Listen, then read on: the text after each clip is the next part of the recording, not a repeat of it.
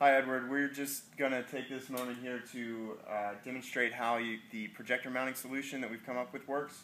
Right now what we've got is this plate right here is just going to go on to the actual frame. This plate here has 3.5 inches of movement left and right of center, and that way you can move it where you need it to be so that you can line that lens up.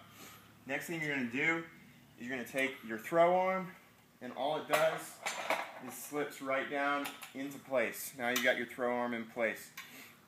This piece here can be raised and lowered.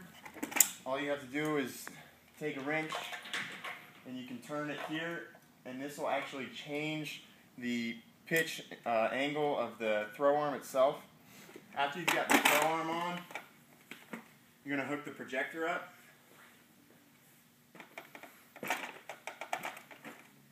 The projector just simply slides into place here. Pop it up, snap it over. There's a latch right here on the side that locks the projector into place. Once you have the projector into place, you can lower it and raise it on that bracket there. Then you've also got your yaw, your roll, and your pitch, which is a little bit stiff, but once you've got the other two locked in place, it goes a little bit smoother.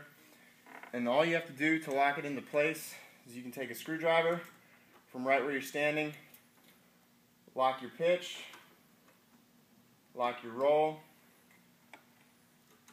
lock the yaw, and you've got the projector exactly where you want it.